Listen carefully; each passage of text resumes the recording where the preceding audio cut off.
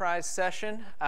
There's lots of OpenStack to the enterprise sounding sessions. So this is the Dell and Red Hat one. Hopefully you're in the right one.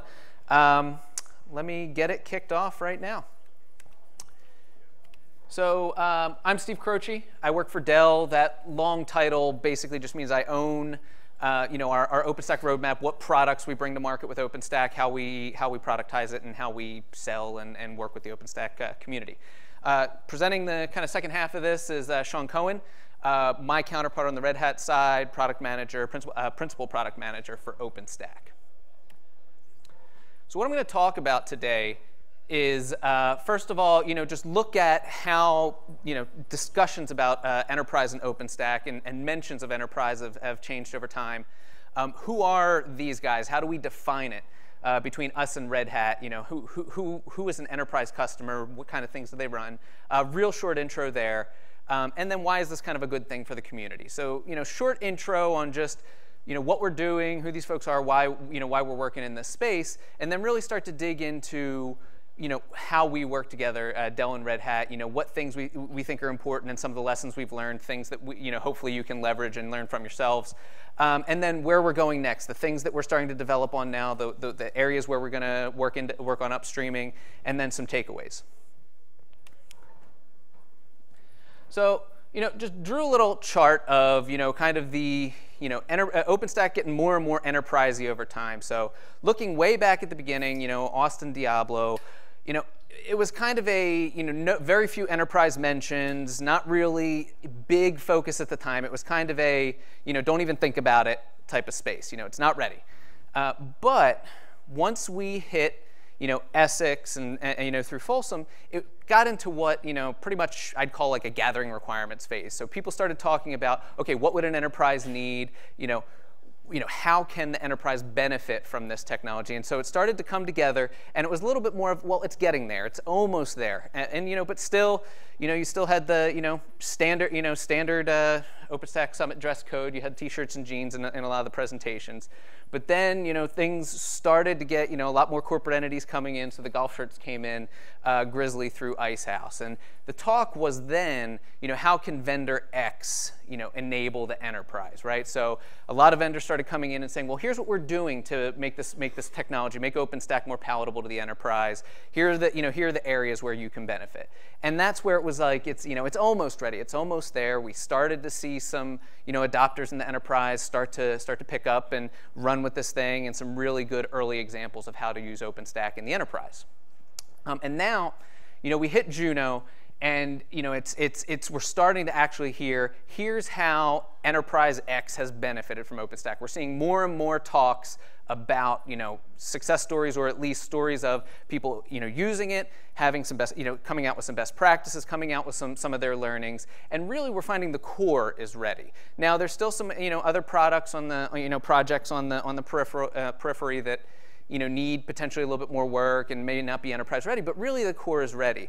And given I work on the product management side, I look to Gartner every now and again, and they made a statement recently that Juno is OpenStack 1.0 for the enterprise, which I kind of liked that statement. I think it kind of makes sense, and it's kind of directionally correct. That right around Juno, things started to get kind of stable enough that it was a real 1.0 kind of product for the enterprise, and so people could start using it. People could really start going and get some good reps on it, and take it from there. But it's still 1.0 gets apart gets to the point of view that there's still some still some places to go with this. And so I talk about enterprise and like, who are these guys, right? Who's this enterprise that we talk about? And it's like, if I look at the Dell general picture asset catalog, these are the guys that kind of come up, and no, that's not it. So how do we characterize enterprise IT and the folks that we're looking to address and the folks we're looking to help with our solutions? And so first of all, there's no one definition. It's not, if you do this, you're an enterprise. If you don't do this, you're enterprise IT. It's not that clear cut. So it's kind of it's a loose definition, and it's more around how folks are using IT, the types of things they're trying to manage and run. And also Fortune 500 doesn't equal enterprise. So just because you're a big company, that's not, enterprise IT. Very large companies operate their IT in very, very advanced ways that don't have, some of the traditional challenges we think of when we talk about enterprise IT. So there's really no, hard and fast definition there, at least in our words, when we say we're making an enterprise-grade OpenStack solution. So what are they running? Well, we start to see, and this is one of the areas where it really starts to get a little bit clear, we see a larger responsibility to support legacy and proprietary, right? So there's, you've got some old applications that have been running for a very, very long time, may not, have an opportunity or really the ability to, upgrade those or use something that's newer or that's something that's, potentially scaled out. You still have some scale-up types of workloads. You've also got some proprietary things, either legacy proprietary things or just new style proprietary things. There's a lot of enterprise virtualization and the features that go along with it. So, these are the types of things to comprehend. The other thing is there are bound to be pets. So you have this pets and cattle conversation. There are going to be some pets there. Now, the question is, and there's lots of ways to go with the conversation is, well, which of these things should be an OpenStack? Which of these things shouldn't be an OpenStack? Should you control them from OpenStack? Should you keep them separate? That's, a completely separate conversation, but it's the type of conversation that you have in this space. And so, what do they do? Well, there's, you've got a whole organization to support. You've got multiple business units, and really you're turning it, turning into a service provider for all these different business units. So there's, people are running their business, and ultimately you are the, provider for that. And by the way, you usually have some finite resources. We see a lot more resource constraints in this space, and therefore a lot more of an openness to leverage, vendor support and support resources. So that's not to say this is everybody, but ultimately the challenge of running mission critical, supporting the business with a very tight budget, and the pressure to expand and to support more and more technologies from different LOBs with the same budget of the same folks. That's kind of the challenge we see. And so there's reliance on vendor support, but now kind of a push to try and do things a different way. And so, what has the community done so far? And breezing through slightly quickly in the first half of this, because this is really just a little bit of history, a little bit of storytelling on where we are today. And so the first piece of it is just the expansion of the design summit.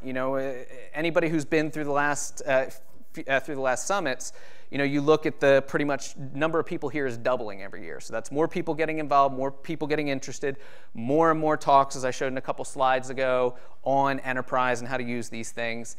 There are working groups specifically dedicated to this group. There's an enterprise, Win the Enterprise working group, which met once earlier today. They're going to meet throughout the week. There's also, I just left before this, the product manager working group, which is how do we add, how do we try and add, some product management rigor to OpenStack without killing the, the agility and the way in which OpenStack's been able to grow as quickly as it has.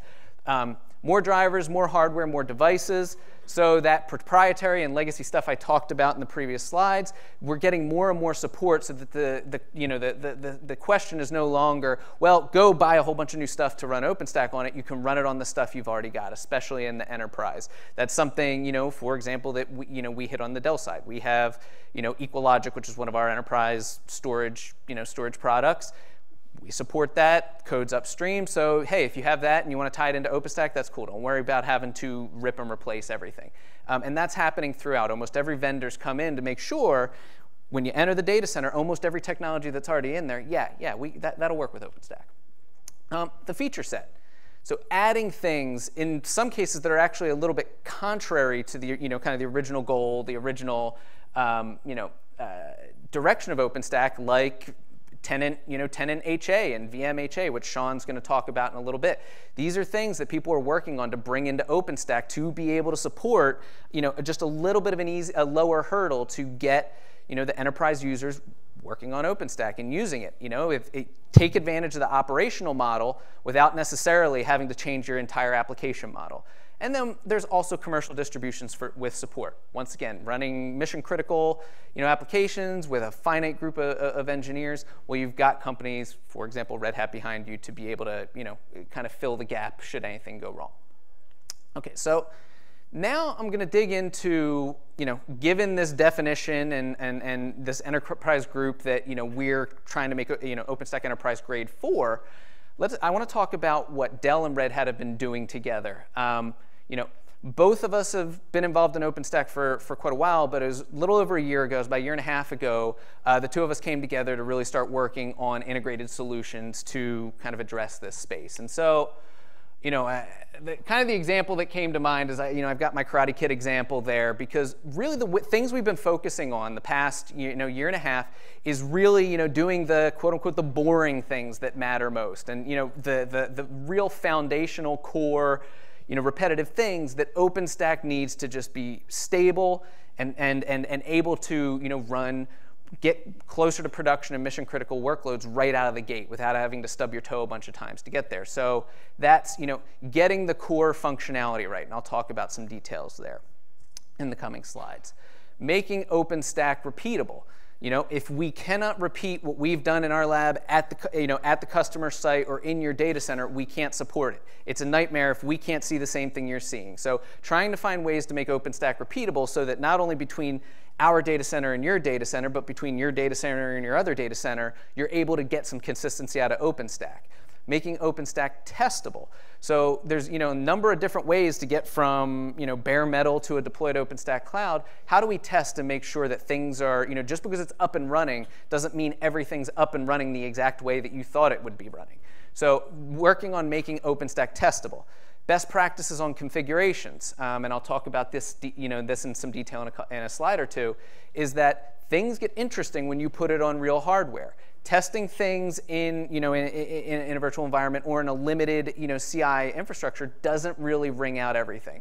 So best practices, what we've learned on configurations, and then the fewer snowflakes statement is not in any way any kind of statement around an appliance or trying to really limit what you're able to run in OpenStack, but it's just being able to drive some consistency, being able to make sure that once again, when you deploy in one place and you deploy in another place, it's not going to change drastically from deployment to deployment, so that you can expand easily, so you can connect easily, so that you can do all these things. And so, really the statement at the bottom is OpenStack that just works, and you don't need the Ninja or your Mr. Miyagi to come fix it for you.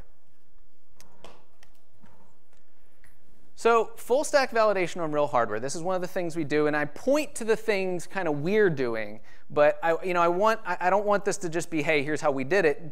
These are some examples of areas where we've had to do things because we've either run into bugs or issues or things that need work on. So you're doing it yourself. These are things to think about. So one of the things we've done is we integrate the kind of the product or the configurations that we sell into the Red Hat CI. So everything that gets updated on the Red Hat side goes through our CI, which is the actual hardware that we sell in the actual configuration we sell. Now that's significant because I had the note here, upstream doesn't test the full matrix. Upstream tests everything, and there's a CI that tests all the features, but it doesn't test every single feature with every single other feature. So every single Cinder driver with every single hypervisor, with every single piece of hardware, with every single NIC, et cetera, et cetera. So we're testing the exact configurations that and validation suite that we've got with the exact hardware configured in the exact way that we configure it. So once again, wringing out those issues up front. You're going to see things as you get to real hardware. Tempest and Rally for validation. So there's a talk tomorrow afternoon at 2:50 on this very topic, and there's a couple more during the week. But we've been doing some work with Tempest and Rally to build a validation suite within OpenStack. And that's another area where I mentioned earlier, just because you've got it up and running doesn't mean everything's running the exact way you expected it to. So building a real comprehensive test suite with Tempest and Rally. We do still have some tests outside of Tempest right now, but we're working to get more and more of that functionality in. And today, it's just a deployment validator. Longer term goal is for it to be a continuous validator. So you run it on deployment, you continue to run it, and this is very much in line with the DevCore work. We saw a big announcement on that today. Really getting it to that level where you can continue to run Tempest, and get to the point where you're validating your cloud regularly. And then finally, HA and fault injection. Another one of those areas where testing the capability of dealing with a failure is different than being in a lab, pulling a cable, having a hardware failure, pulling a node out of service, killing a service, doing all those things on the real gear, on real hardware is area where we've actually found failures. Things like, even below OpenStack, pacemaker, for example. We've run into pacemaker issues as we, that have had to go and get fixed as we really test all the failure modes in the HA system. So validating the full stack on real hardware is one of the areas that becomes really important.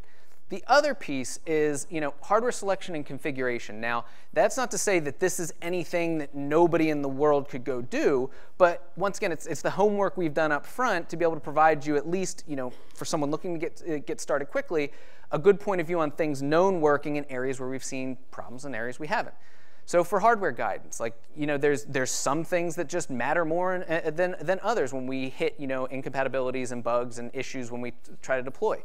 One area that we've seen it happen a number of times is NICs. NIC firmware, NIC vendors, all different types of things. We've had deployments where you go in and say, oh, let me just switch out the NICs because this is my vendor of choice. What could go wrong? It's, things break, things don't come up correctly. So, we provide guidance around, okay, we standardize on NICs, but what server model it is, less important.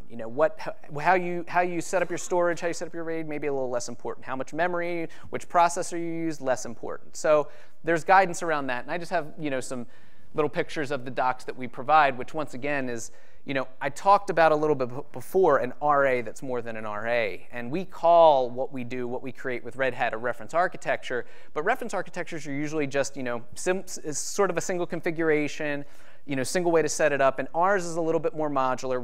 We have with it deployment guides and all the tooling and scripting and everything that goes with it. So it's more of a flexible framework for how we're able to deploy these things, or at least to give you a head start on how you can deploy them. Second piece is hardware configuration. There's a number of deployment tools out there. Not all of them configure RAID, configure BIOS, configure all the low-level things that you need to get started, once again, to drive some consistency throughout the cluster. We have some toolsets at Dell that we've created some automation around to make sure when we deploy this thing, it's consistent every time. But we're also pushing that support up into Ironic. So, as things like OOO, start to gain more traction, we'll have it in there. But also just for running bare metal instances, that support is getting pushed up as well. And then finally, just the network configuration. Not, anything that's rocket science here, but once again, having tested it, having run through and giving you a starting point and a template that's known to work, and pretty much focuses on balancing performance and scalability and resiliency and isolation. And it's not one of those like you see in storage where you've got three aspects, you could pick two. We've really been able to balance all of these without having to sacrifice in any major way one over the other. So we run 4 10 gig connections per node. We run dual 10 gig bonds. An example there gives you the resiliency. You've got failover. You've got high availability, but you've also got the throughput. You're not, you're not having a passive connection, and you're not wasting that extra connection. We use VLAN type for Neutron. We found that it's, that gives us the best, kind of balance of performance and scalability. Once you get really big and you run out of VLANs, okay, if you've got a large number of tenants, then we start to push into other things like VXLAN. But for for someone going into production and without a, huge, large number of tenant networks, VLAN works quite well, and it's actually pretty speedy.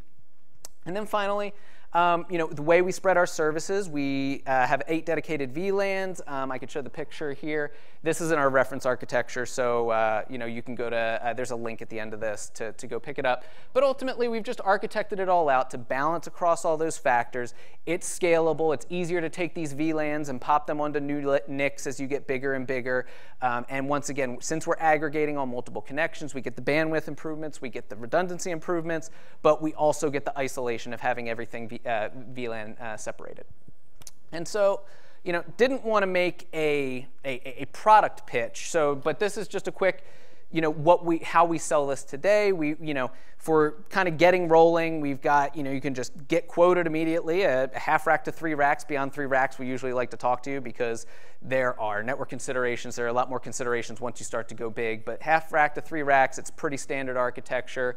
Running the latest Red Hat OpenStack platform. latest Dell gear. We've recently just moved to Neutron. We moved to Neutron a little bit later, but once again, it was another one of those scenarios where we didn't, we stuck with Nova Network up until Juno. It wasn't until Juno that we really felt that Neutron was stable enough and offered and had HA capabilities and all the things we needed to be able to stick by our HA story and our enterprise grade story. So now we're on Neutron. Once again, fully active HA. The last component to make us fully active came in Juno with VRRP. So Sean will talk about that in a second. So now we're fully active. And then one of the other areas that we spent some resources in kind of upstreaming is around multi-storage concurrent. And what we mean there is having multiple Cinder backends at the same time.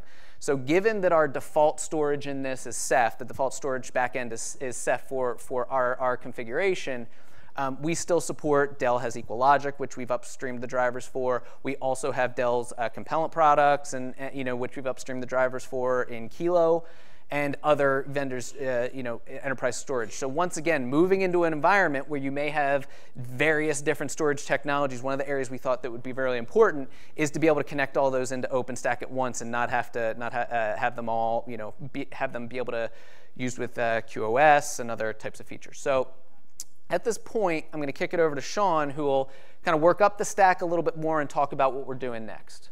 Thank you, Steve. All right, so we talked about the integration with the hardware, and Steve actually walked us up to pretty much the software. And this is where I want to zoom in and talk about the work we've done in the core engineering and integration port. But before we start, I want to actually touch upon the OpenStack side and the importance. And I would start with a question. How many of you folks in the crowd drive cars? Raise your hand. All right, most of the crowd. How many car owners your cars are operated actually by computers? Most of them, right? What happens if your car computer, goes not working, right? Like a failure, breaks, something. Who would you go to fix that brake failure, which is computer related? Would you stop any shop on your way out from work, or you would go to the manufacturer that actually knows the car computer actually to fix it? And when we look at OpenStack, just to stand up OpenStack, you probably need something like 9 services to talk to each other, just so we have a consistent deployment. This is just OpenStack layer. But if we dug deeper into OpenStack, OpenStack is pretty much a pluggable infrastructure that talks to other layers below to do the work. So if I'm going to create my volume in OpenStack, OpenStack actually goes and asks Cleaver to do the dirty work and create the volume for me. And if we look down the stack, OpenStack has a very large dependency of the operating system it relies on top. And the reason I bring it up, in the last years, we have customer cases where we started up finding an issue. And when we dug, it's an OpenStack bug, it's an OpenStack case. We started to dig into the layers. We found the problems in underlying layers, all the way to kernel. So if I have a kernel problem, right, as part of my cloud deployment, who would I go to? And Red Hat is being one of the leaders of OpenStack in terms of code contribution is not something that we see, we would like to stay as a top contributor. This is part of what we do. We need to stand behind the code in order to support it, and we support it for 3 years right now. And the support actually goes, if you look at the stack, it's throughout the whole stack. So it starts with actually the guest OS that runs on top of OpenStack, throughout the OpenStack itself with all the different services and components, all the way to the operating system and the hypervisor. So in our case, it's KVM, which is the most common hypervisor we see today in OpenStack implementations. But doesn't end there, because we, as being working on providing RHEL, we also have a very tight integration with the hardware community. So we have the largest set of hardware vendors integrated and certified against. What this brings us to the table, if we work our bottom up, is whatever I plug into OpenStack, I have a quiet at night that it's going to work because it's certified. We actually make sure that whenever you connect to your RHEL, KVM, OpenStack, all the way up to the guest actually works in terms of hardware, right? So that's something. But we also are able to impact on each one of these layers. And I think the strength of our distribution, just in a word, is the ability to actually do modifications. It's not just supporting and bugs and issues, but we actually be able to do performance enhancements, for example, at the hypervisor level to benefit the cloud infrastructure, for example. So we are able to do impact at different layers of the stack to actually bring more value. So if we connect that, take, for example, SE Linux, which is the security, military-grade support security that we have built into RHEL and is part of OpenStack. And we talk about enterprise, right? So if you're an enterprise customer, what are your security requirements to deploy OpenStack? So you have a different set of needs that needs to be addressed. And when you talk about connecting it all to the hardware, we have a full picture. What next? So we identified 3 different areas that we would like to focus on. So as Steve mentioned, the blueprint we have, right, the cloud solution that is validated is already available today, but we believe there's still things missing and there's work to be done in order to get us to that enterprise grade level that we want to give you as customer to have that state of mind, quiet state of mind. And those 3 topics are high availability, rolling upgrades, and deployment. And we'll start with high availability, which is breaking into 2, which actually deals with both the tenants' high availability and the OpenStack services themselves high availability, and if active mode, etc. Rolling upgrades, that's probably the #1 biggest headache we have today in OpenStack, right? It doesn't matter where did you jump on the OpenStack train, in what version, right? All the way to kilo release. How do you upgrade, right? So let's say I've jumped in Juno or Diablo, whatever. I want to upgrade now to the latest and greatest release. How does my upgrade gonna look like, right? I have to stand the whole cloud environment again and migrate or would I be able to do it in a more CI level, continuous integration, etc. So that's a very problematic area that we are focused on, with minimum downtime, of course. Deployment. OpenStack deployments are very complex, and as you can imagine, they can be spread around the world in different locations, etc. But we would like to get to a point where we can automate the process to almost like an easy button deployment tool. And that's the goal, right? We're doing everything automated, and what about deployment? That's something that is currently missing from OpenStack, and we're seeing as the next thing that we want to focus on. So we'll start with high availability of services. And what high availability of services means if I shut down my compute node, Nova, I just kill it, everything is still working. My VMs that was hosted using that VM controller are actually being able to migrate automatically to the other node, similar to what we have today in traditional virtualization. But it also means that I need to, my cloud implementation needs to survive any port and failure. Steve mentioned that pulling cables out, right? That we're doing as part of the validation of the cloud infrastructure. Your whole site can go down. It's not just one node, which this is why we have built-in AJ, but the whole cloud implementation can go down, and you need to be able to do disaster recovery. So when IAJ is the first step for disaster recovery. And today we have a lot of active already built into OpenStack services, but we still have some holes, as I'm going to mention in a second. And I'm going to give you some example how we utilize, for example, Pacemaker, as well as AJ Proxy and Horizon VIP. So I'm not sure how many of you have seen this slide before, but today that's pretty much what's happening under the covers when I'm getting a service using my Horizon UI dashboard. And guess what?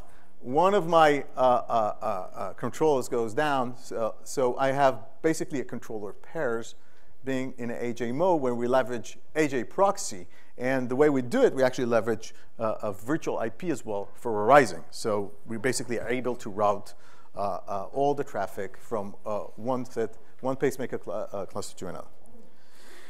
If we look at the high availability, this is where we had gaps. Until the Juno release, if I had a cloud network agent going down, and that used to give service to specific tenants, guess what? These tenants cannot get a service because the node was done. So we needed to fix that problem, and the fix came in a virtual router redundancy protocol, the VRRP. So it's already supported in RHEL 6, and it pretty much provides us the AJ network built in already per tenant, and we have a keep-alive process per virtual route, so we are able to actually route the traffic upon failure. That's pretty much how it looks. So we have virtual master, and then we have backups on the other nodes. And when one of the nodes goes down, it can be automatically served by another backup virtual router. All right, so we talked about the service high availability. Let's zoom into the tenant's high availability. And I would just give one example because we have limited time. And I do encourage you, there's a lot of sessions, other sessions that go in much more detail to deep dive in each one of this, but just to give you some highlight so you can feel where we are. So we started with Juno, so I talked about the VRRP. That was a big milestone was added because that was a single point of failure. In Kilo, which we just released, we're now focusing on providing instance high availability using Pacemaker. So if we need to migrate our VMs, if our whole hypervisor went down, we need a way to do it, and we're going to leverage Pacemaker. And of course, there's a whole fencing mechanism happening to detect the failure and to do the trigger all the way up to Nova so we can actually perform the operation. Moving to the Liberty release, some areas that still need hardening is like migration. So I just mentioned a hypervisor going down, right? And the unit can grow all the way to, as I said, to a site failure. We need a way to make sure that automatic evacuations of my instance happen in all states, including non-active states. And believe it or not, we're still not there. So there's still a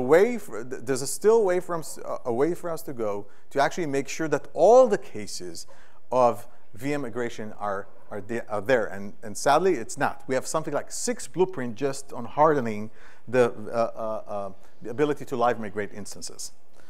If we look at Cinder, Cinder is, until this release, is pretty much the only core service that still doesn't work in active-active. It's still active-passive. And so there's a lot of work to be done. In this release, I won't go into all the features that being addressed, but there's, just to give you an example, if I have a volume, I'm going to create a volume using the Cinder volume, and I'm going to shoot the Cinder node during the process, I would be stuck in that state. If I'm going to go and create a change of quota in Cinder, and I will shoot the Cinder node, boom, I'll be stuck in that state forever. So we still have a few states that are not there and dealt with, and the way to deal with it is actually task flows. There's work right now being done on volume persistent support to actually mitigate it. So it will allow the operator to safely shut down the Cinder API. And for maintenance, right? So we talked about different kind of failures from different reasons, but this is something that is useful for operational. I need to be able to do this just to maintenance, right? I need to do upgrades, updates, etc. I need that to work. And this is something that we're working on so we can actually resume our work after in the block storage service. Moving on, the third topic I mentioned is deployments and upgrades, the 2 and 3rd, and I will start with deployment. And when we look at deployment, we typically figure, yeah, we need to install OpenStack. That's our goal. Guess what? That's our starting point. Now you need to manage your OpenStack environment. And the focus is basically provide tools that are identified by OpenStack operators in production to control and debug. So as an operator, I need a way to know, first of all, A, there was a failure in my site. One of the nodes went down. How do I know about it, right? 2, how do I debug the problems? What log aggregation, log search tool I have available out of the box to actually support me maintain my OpenStack? So again, just to zoom out, we are discussing enterprise-grade OpenStack. How many of you run production environment today, not even in cloud? If something goes down, you need to know where. And if I go back to the analogy I gave with car, if I have any problem with my brakes, I will get an indicator on my dashboard. This is what I'm talking about. We need that indicators. We need that dashboard indicators to help us know what's going on in our cloud environment. When we talk about auto management tools, so I'm running an enterprise environment. I have different tools, and being able to standardize OpenStack APIs to allow us to manage and use auto management tools as part of our deployment. That's key, right? OpenStack, as I said earlier, is all about being a pluggable infrastructure. Management and deployment management needs to be part of that open API. I want to add or remove capacity, right? I need tools to allow me to do it on the fly without bringing out any service downtime, and actually allow me to bring to life the elasticity promise that OpenStack brings, right? If I am not able to do it in a consistent way and easy to do way, what am I doing? Providing control API to external tools I mentioned, but the last thing is actually updates. And when I talk about updates, I'm not just talking about, right, we have a software update for OpenStack, but also patch management, right? As I mentioned earlier, we have a very strong dependencies to the hypervisor, OS, etc. I need to be able to run security patches. Let's say there's a severity 1 security bug that needs to be addressed. How do I roll that bug fix, which is critical in 0-day, right, throughout my cloud? I need consistency tools to do that, to allow me to do it on a regular basis. So to capture, the focus we're doing is on the development side is actually 360-year lifecycle. That includes both updates and upgrades, as well as capacity adjustment. And this is where I actually want to give you some hint. In the next RHEL-OSP version that's going to come up this summer, we're going to introduce what we call the RHEL-OSP Director, which is a new deployment tool.